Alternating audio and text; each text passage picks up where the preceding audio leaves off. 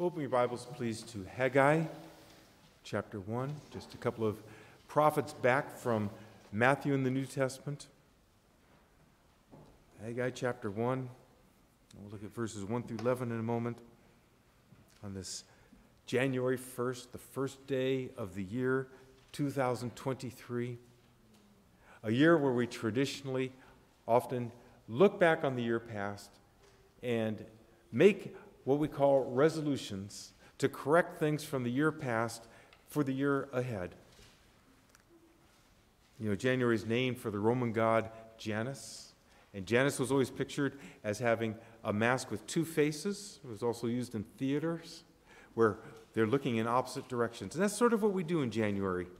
We have nothing to do with that Roman pagan god, of course, but we look back and say, what happened last year? How did things go for me? Did I accomplish my plans? Did I do well? And then we look forward to how we might correct things. We make resolutions. Well, this morning from Haggai chapter 1 and the first 11 verses, I hope to give you a way to frame things as you look to the past year. Now, the companion message to this, where we look forward, is going to be this afternoon, and that will be from Zechariah, who was Haggai's companion as a prophet, as we'll see in a few moments. But for this morning, from Haggai 1 through 11, we're going to learn to look back, and to look back properly and godly and in a biblical manner. Are you anxious for that? Are you prepared to hear that word of God, to have that framework for looking back that would meet with God's Scripture? We'll stand as I read God's word, Haggai chapter 1, verses 1 through 11.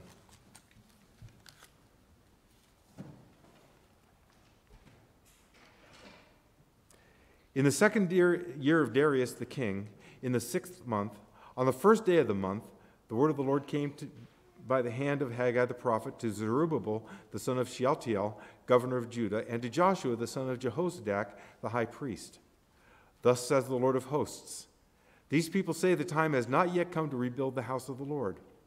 Then the word of the Lord came by the hand of Haggai the prophet. Is it time for you yourselves to dwell in your paneled houses while this house lies in ruins? Now therefore, thus says the Lord of hosts, consider your ways. You have sown much and harvested little. You eat, but you never have enough. You drink, but you are never satisfied. You never have your fill. You clothe yourselves, but no one is warm. And he who earns wages does so to put them into a bag with holes. Thus says the Lord of hosts, consider your ways. Go up to the hills and bring wood and build the house that I may take pleasure in it and that I may be glorified, says the Lord. You looked for much, and behold, it came to little. And when you brought it home, I blew it away. Why, declares the Lord of hosts? Because of my house that lies in ruins, while each of you busies himself with his own house. Therefore the heavens above you have withheld the dew, and the earth has withheld its produce. And I have called for a drought on the land and the hills, on the grain, the new wine, the oil, and what the ground brings forth, on man and beast, and on all their labors. God bless the reading and now the proclamation of his word. Please be seated.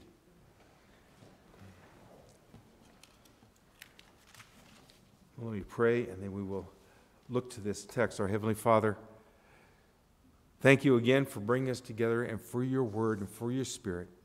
I pray that you would open our eyes to the wonderful truths of your word, that it would be proclaimed clearly and understandably, that you, Father, by your spirit, would bring this word home to hearts and that we would be changed thereby. Father, may the words of my mouth and the meditations of my heart be acceptable and pleasing to you, Lord, and edifying and useful to those who hear. And may Jesus Christ receive the praise and the glory. In his name we pray. Amen. So how do we frame things as we look back on 2023? Because I would guess that all of us have done that because it's just sort of a cultural thing. It's a habit. It's a good thing. There's a marker we have. It's this first day of the year. In many senses, it's no different than yesterday, though we have sunshine right now and it was raining yesterday, so it's different in that sense.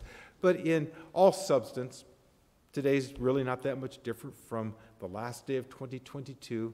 Any more than it's going to be much different from the second day of 2023. But it is a day, it's a marker, a line in the sand, if you will. And how many of us look back on last year? and say, well, this has to be corrected. I said in 2021, in that last day, I was going to start something. I look back at 2022, and I didn't. Now in 2023, I'm going to. We make these resolutions. How many of us do that? I imagine we all, at some level, some more formally than others, do that. Some of us just make a note in our minds, and we forget it by the second. Others of us make a note on paper, and we lose it in a month. Others make notes in our keep notes on our smartphones, and we've got it so we can ignore it for 6 or 7 or 8 months. But we do make those resolutions. We look back and we say, I want to correct. I want to pick up those habits, those things that I was going to do and were going to be good for me. Haggai chapter 1, verse 1 through 11, which I read, might help us frame the way to look back. So we can look back in a way that would bring us closer to Christ's image, that we look back in a biblical way. Haggai 1 through 11 is the prophet's first oracle in this book, and he's speaking to a people who are in very hard straits. I mean, they had been exiles in Babylon. They'd been forced into that land after Nebuchadnezzar's army had sacked the temple and brought them from Judah to his land, to Babylon, as captives. Not much longer after that, Persia conquered Babylon. That was under King Cyrus. And this King Cyrus, king of Persia, soon decreed that they could return and build the new temple for Yahweh. And you heard that in the preaching about this temple, this house that lies in ruins. It was ruined by Nebuchadnezzar about 70 years before they were able to return under Cyrus, who conquered Babylon. That's all the backgrounds, all the history we're going to get. We're not going to complicate it with all the dates that are intertwined in all that. But note that this oracle, this first oracle from this prophet, confirms the harsh conditions. It's God who knows what they went through. As they look back on this year, or as I should say better, as Haggai, speaking for the Lord, turns them back to the past and they look that way, the harsh conditions they live under are fully known by God. He tells them, I know how hard it's been. I know what's going on with you. And Haggai does something very important. And it's very important for us to hear this. Haggai tells them the cause of their suffering. Why were conditions so hard for them? Well, I read it to you. The Lord blew away the fruit of their labors. It was the Lord God who commanded the clouds to keep going and keep the rain locked up as they sailed past Israel. And he tells them why he did this. Why did he do this? As we look back on 2022, as I'm sure many of us have, and try to look forward in that context to 2023, we need to hear this word. They had put their own needs ahead of their commitments to the Lord. They had put their own needs ahead of their commitments to the Lord. They turned back on the Lord and they looked to their own needs first. They worshiped God. They did worship God. They worshiped the Yahweh who is the subject here in this book. But you would never know it if you saw how their priorities played out in their lives. While the Lord's house sat in ruins, their homes were made comfortable, some of them even pleasant. Cyrus's commission to build was ignored. He released them and he said, anyone who wants to build this house, you may go. So this king, under whose control they were, let them go, released them for that one purpose, to build the house of the Lord. And worse yet, worse than ignoring that, the Lord's entire purpose in having effected their return was neglected. You can read at the end of 2 Chronicles 36 and the beginning of Ezra's book that it was the Lord God who stirred that pagan king's heart to release them in the first place. All that set aside. Well, may this message this morning help us to look back on 2022 with the eyes of faith and give us repentance for our misaligned priorities and give us renewed vigor for 2023. Well, let's look back and analyze things correctly, because the first thing to do when you look back is to analyze things correctly. If there's a problem, how do you solve the problem except by knowing the cause? I speak to a room full of many engineers and scientists, and so this sort of discussion should be very much in your line. That you look for causes of things when a program doesn't work or a project doesn't go the way it's supposed to. You don't just jump in and start fixing things, do you? No, you look back and you find the cause of the result that wasn't good. So we need to look back and analyze things correctly. And this is what Haggai gets this people to do. Stop complaining. Stop trying to fix things. First, let's find the reason things are as they are. Verse 5, he says, consider your ways. Consider your ways. In Hebrew, it's something like put to your heart. In other words, put to your inner man. Bring to your spirit, to that deepest part of yourself. Put to your heart the path you are on. Look rationally. Look honestly at your circumstance. So what was their situation? What was this circumstance that they were in? Verse 6, you have sown much, but harvested little. They're working their tails off in the field, and there's just not much coming up. I mean, have you ever worked hard and made all the right moves and choices and got nothing from it? That happens to me all the time at home, especially when I work on electrical things. I always find I'm grabbing the wrong wire, I turn the wrong breaker off, and I get warned about that. And I'll just work so hard, and I find out that I didn't even have the right tool in my hand. But I'm exhausted, so I have to do it the next day. Have you ever worked hard like that and gotten nothing from it? Well, these people knew how to farm. They knew how to sow. They knew how to reap. But like the Lord's vineyard in Isaiah chapter 5, or the fig tree that Jesus cursed when he approached it, when they looked for the harvest, what was there? Little. Not nothing, but not enough. He goes on, he says, you eat, but you never have enough. You drink, but you never have your fill. They had food, but not enough food to stave off hunger. They sat down every night for dinner. They ate, and then what happened? They went to bed hungry. Not starving, but not satisfied. You clothe yourselves, but no one is warm. Like the people we see so often in the streets. Every stitch of clothing they had was on their person, but it wasn't enough to protect them from the cold, from the rain, from the heat, or anything else. They were in tatters. And he who earns wages does so to put them into a bag with holes in it. It could be inflation. It could be other kinds of economic distress. Most likely it was the taxes, which, like in the Romans, the day of the New Testament, in Jesus' day, in the first century, Roman taxes were very high. You remember Matthew was a tax collector.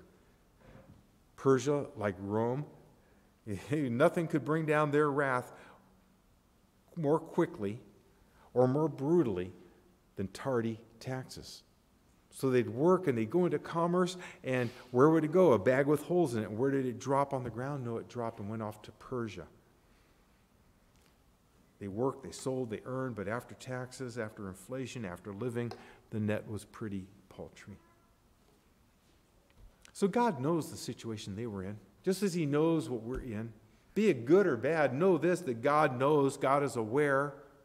More than aware, we will see in a moment, God is sovereign. He's not just watching and say, okay, I know what's happening. He's sovereign over it. We'll get involved in that in a moment. But God knows. God looks at the whole world, and most especially his church, that his son Jesus Christ bought on the cross, and knows our situation. He knows what's going on. Well, they didn't need a prophet from God to tell them that things were tough. I mean, they knew that. They were living it. And most of us, especially the engineers and the scientists among us, are pretty good at assessing things, aren't we? And we do so technically. We do so factually, objectively, logically, right? We put together a metric that will help us to solve the problem or get to where we want to go. But you can't solve the problem if you don't know the cause. Is this not why we go to doctors? I feel bad. I'm sick. Something's going on. What's wrong with you? I don't know. I'm going to go somebody who went to Harvard Medical School. They're going to tell me what the cause is. Then they're going to fix it for me. If you have cancer, you don't take aspirin. That's not the cause. You don't have a headache, and that's not what's causing you to feel bad. You have something deeper. You have to know the cause before you can fix the problem. What was the cause of their problems? Why was the harvest so poor? Why was their food so little? Why were their clothes in tatters and their wallets full of holes? What was it? What was their priorities? Priorities, verses 2 through 4. You can look at those again. Thus says the Lord of hosts, these people say the time has not come yet to rebuild the house of the Lord. Let's stop for a moment and remember, now we didn't go into all of the context. It would take too long, but just remember that the Lord moved Cyrus's heart and gave them a commission to build the house of the Lord. It was God's doing that they were released from exile. And so when they took up that commission, which included much Persian wealth from the personal treasury of the king, and what was returned to them was all the implements from the temple that Nebuchadnezzar of Babylon, whom Cyrus had conquered, Cyrus gave it all back to them so the temple could be restored. They'd have the chalices, they'd have the altar, they'd have everything they need. So they took all this, they took that commission, and then didn't do it. So when he says the time has not yet come to rebuild the house of the Lord, remember that this people, as it were, signed a contract. Yes, released from Persia or Babylon. Per the Lord's special working in that king, we signed this agreement that we will go and take advantage of all that by building the house of the Lord. But they said the time has not yet come. Then the word, verse 3, then the word of the Lord came by the hand of Haggai the prophet. Is it time for you yourselves to dwell in your paneled houses while this house lies in ruins? Well, that needs but little explanation. I mean, what is the problem here? Well, there's two errors. There's two real causes. First, they'd considered their own comforts in their homes as more important than the Lord's honor. Second, they turned their back on the commission they had, what they had promised they would do. They said, yes, we'll build, but yes didn't quite mean yes. You remember what Jesus said about yes and no? What is yes? Yes is not very complicated, is it? It means yes. Affirmative. It's a handshake. Let your yes be yes. Do what you agreed to do. Let your no be no.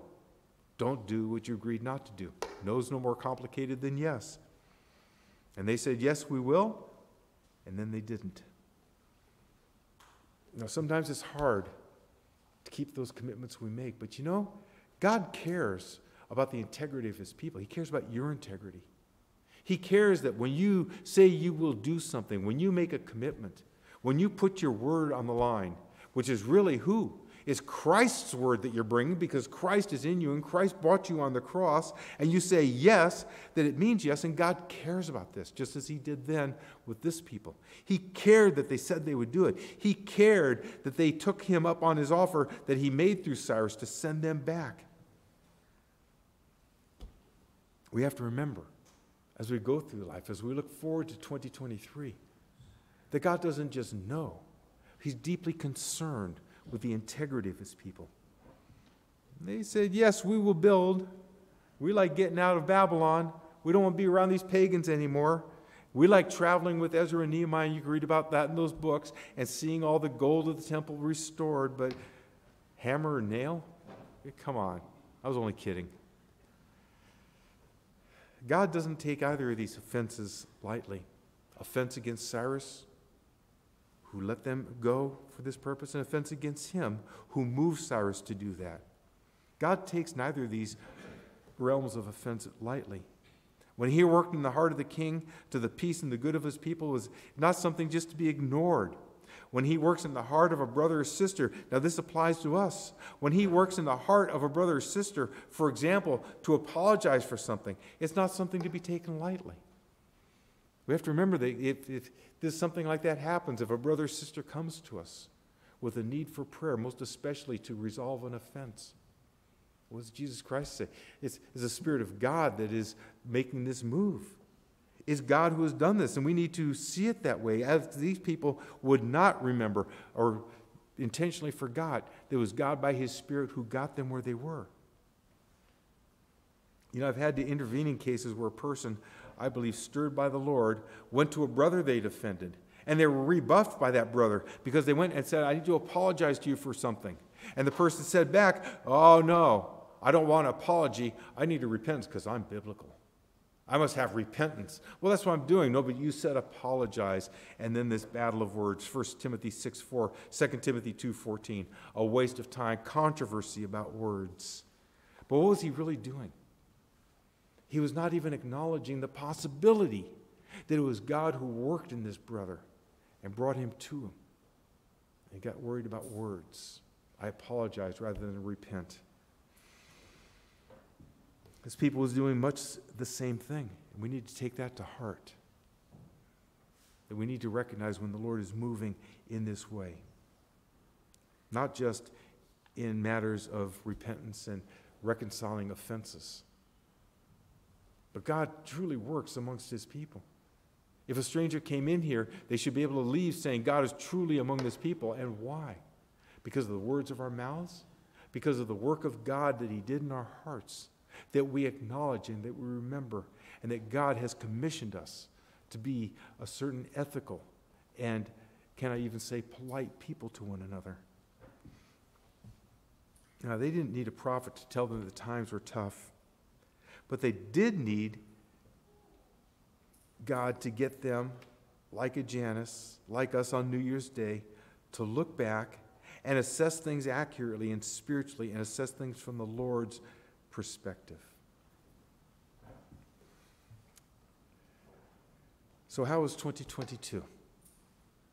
How would you personally assess the year that went by? Would you look back and see it through God's eyes? I wonder how many of us were near to his grace but blind to its power. That's Hebrews 6:4. These people were near to his grace. Goodness. They were productive. They were valuable to Babylon and later to Persia. But read the book of Daniel and see how valuable and see how much good they did for that nation. To be released from there was not a light thing. That was a grace of God. To have all the implements of the temple released with them so that they could worship properly. That's the grace of God. To be so near the grace of God. And yet immune to its power, not even recognizing God who's working. Their dire straits were the direct result of the misaligned priorities. They put the cares of the world before the things of God, and so they were an early picture, if you will, of the seeds that Jesus spoke about, the seed that goes into the heart, and it grows very quickly, and it grows joyfully. Do you remember that in the parable of the seeds? And that's the one that what? Happens when things get hard. The one who falls away. When the cares and the trials of this world are allowed to overtake it. Did you have a good year last year? How was last year? I want to suggest to you that if you had a good year, if your portfolio was doing well, your job secure, your relationships solid, just everything went wonderfully, well, thank God.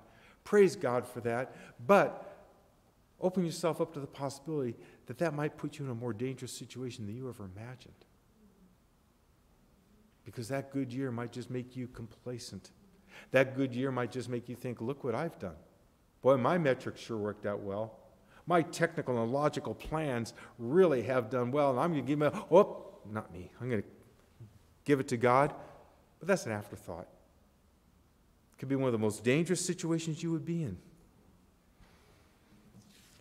Well, they still needed to know from Haggai why nothing was going right for them. If you've had a tough year, why?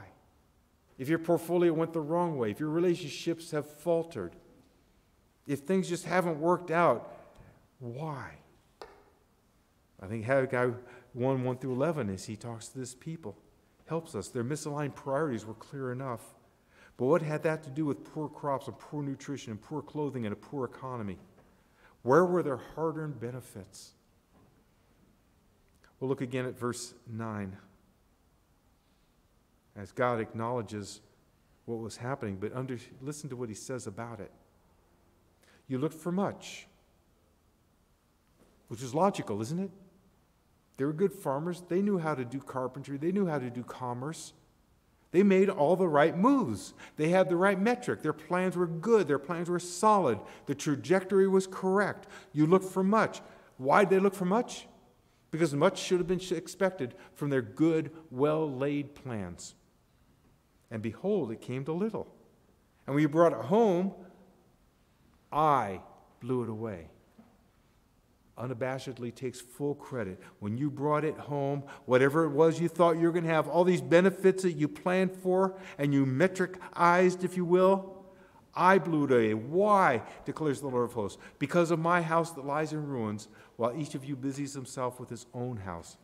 Therefore, that's why, here's the reason things didn't go well. The heavens above you have withheld the dew. It's like, wait a second. We knew that. I mean, we're down here. We knew there's no rain. Is this telling us anything?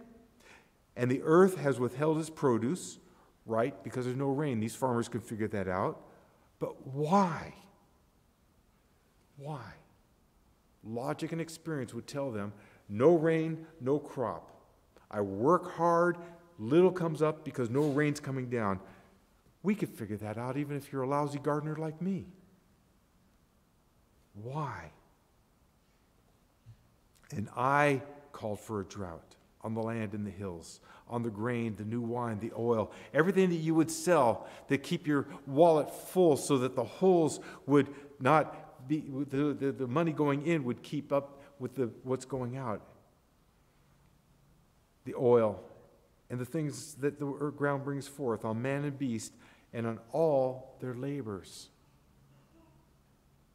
As well as their plans were laid out, as hard and properly as they worked, why were things not working? God says, oh, it was me, unabashedly, without apology. I called for the drought. He takes full credit for having blessed them. Hear my word. He takes full credit for having blessed you with drought and malnutrition, with rags and economic distress. Why? So you will look back and see it through God's eyes. If it's been a tough year for you, you'll look back and you'll say, God has done this. He's blessed me with these hard things. Just as Haggai is telling me he's blessed them with those hard things. Why? So you'll see things logically. So you'll see things clearly. Most importantly, so you see things scripturally through God's eyes. Now, we're not going to say that God will surely give ease of life to his children who do make him their top priority. We're going to sit down, we're going to get on our laptops, we're going to make up a spreadsheet, we're going to list out everything we're trying to do in 2023, and we're going to be sure we wrote God's name up on top. God, Jesus Christ, follow the Holy Spirit, and so forth. I'm not saying when you do that, and even if you follow it consistently, that means that God is now committed to blessing you with all ease and looking at the rest of your metrics and saying, okay, because he put me here, I'm going to make all these things happen. We're not saying that. God's our top priority regardless of how he works, how he blesses us, whether he's blessing you with plenty or blessing you with some harder things. God is not number one. God is everything. He's not our top priority. He's our all. You shall love the Lord your God with all your heart, all your strength, and all your might. And Jesus says all your mind. Everything you are is to emanate from God. When things don't go according to our plans, when the metrics, the data points all point to success and we have failure or results less than expected, what do we do? What do my engineers and scientists do? Well, you gather up more data points, don't you? You analyze them by the metric.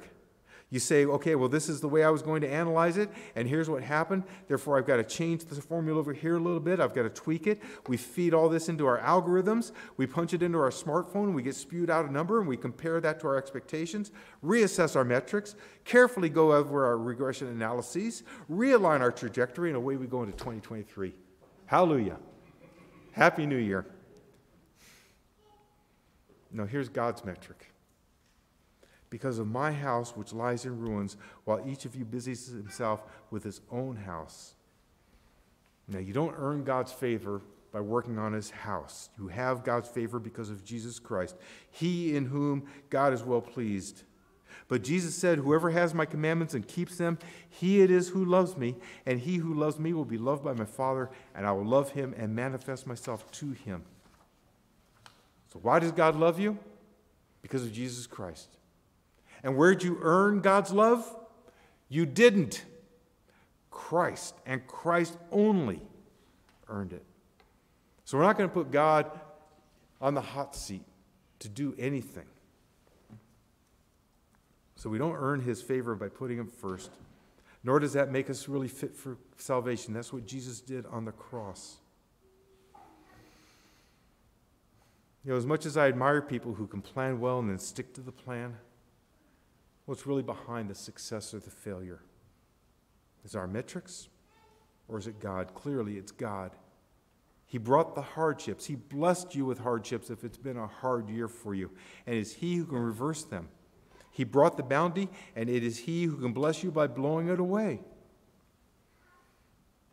You remember Jesus' parable of the talents? It was in the New Testament reading this morning. One man got 5, one man got 2, another got a paltry single talent. The rich man pleased the Lord by gaining another 5. The middle-class guy also doubled what Christ had given him, and both got the same commendation. Well done, good and faithful servant. Well, wait, I just gave you 5. He only gave you 2 more. Don't I get a better done? No. For both. Well done, good and faithful servant. It wasn't the money. It wasn't the money. Without delving in totally into this parable, one lesson in it is the same as we have in Haggai. Are our roofs secure while the Lord's house leaks? This man went and buried it. He made himself secure. He was sure when this harsh master came back, he was going to give him what is his. He wasn't looking at the Lord's priorities. He wasn't looking at what the Lord gave him the talents to do. Are our roofs secure while the Lord's house isn't leaking? And we don't have a temple of brick and wood. This is a wonderful building we have here. Comfortable. A few years ago, we got the air conditioning completely replaced so it's warm today. And in July, we have every reason to believe it's going to be cool when we turn on the air conditioner. It's a little noisy, a little hard to talk over, but we're pretty comfortable, folks. But this is not the temple. This is our church. This is a building. This is a property. This is an asset. Where's the temple of God? Where's this temple to which we need to put our priorities and our work and our efforts? We are the temple. The Apostle Paul says, do you not know that you are the temple of the living God? He's speaking to the church corporate and to each of you individually. The temple of the living God. So we can spiritualize that text a little bit and ask whether the things of God have been our priority or the things of ourselves. Have you taken care to not forsake the assembling together of ourselves, as Hebrews 10:25? Have you been building your own estate and ignoring God's? Listen, Ephesians chapter 2, verses 11 to 22 likens us to a building. Because we're being built up into a dwelling place for God. In Christ, you are being built together into a dwelling place for God by the Spirit. Ephesians 4:29 goes on to say that when we speak to one another, we either are tearing down this place or we're building it up. You're either working to destroy or you're working to build.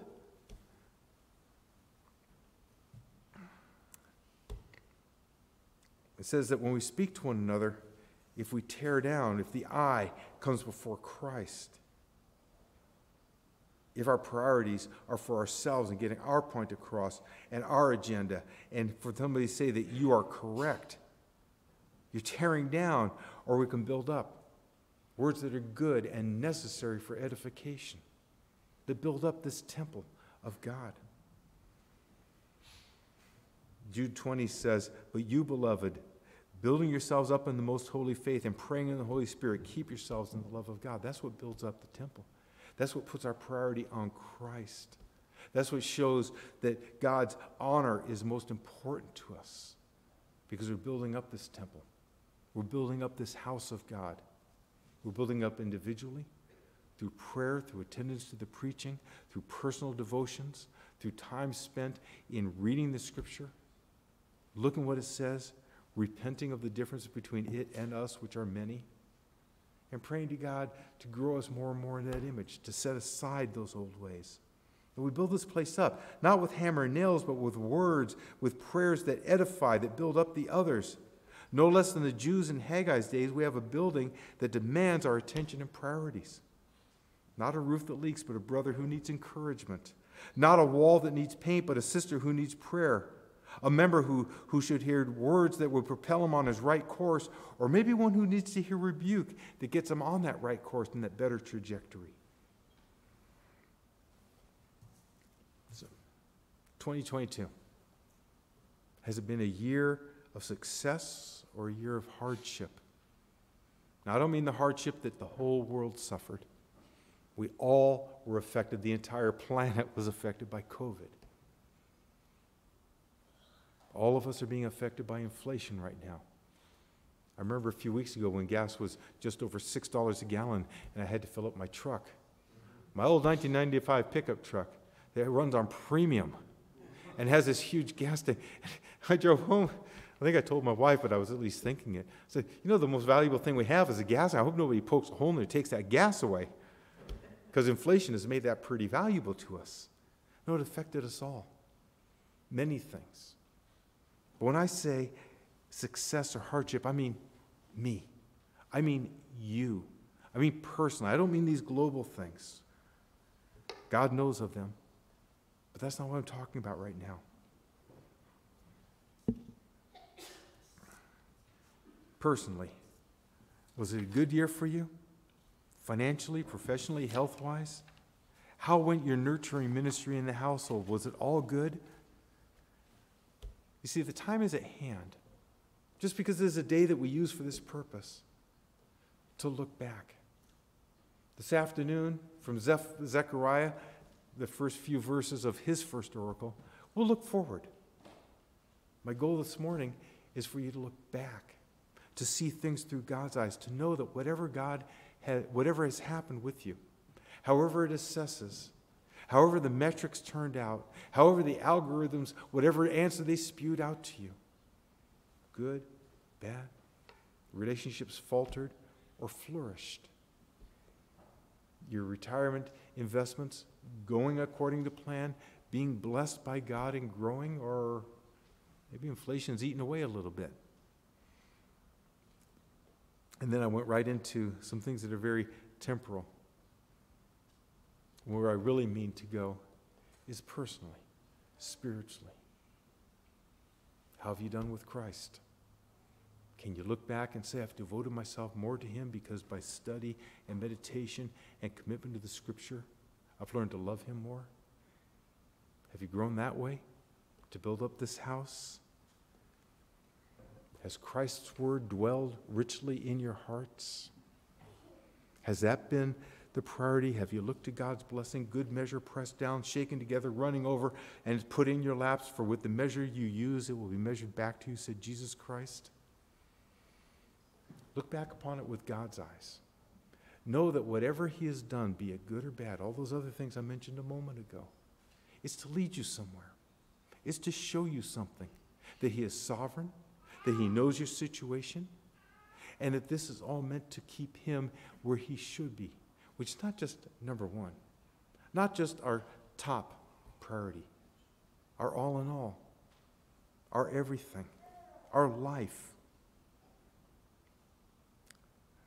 So turn to the year to come for just a moment. Today is its first day, a day of retrospection, a day of resolution. Will we prosper? Only God knows. Will the hard times in the world, with war in Ukraine, with inflation, with COVID, will those things continue? God only knows.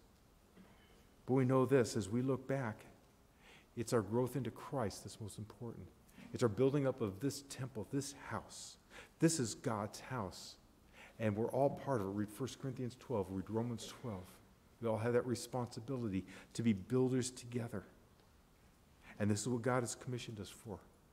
If God turned and worked in Cyrus's heart to return the exiles to Judah, what did God do to bring us here? His son went to the cross. His son died for our sins, that we together might be a holy house where God by his Spirit is pleased to dwell.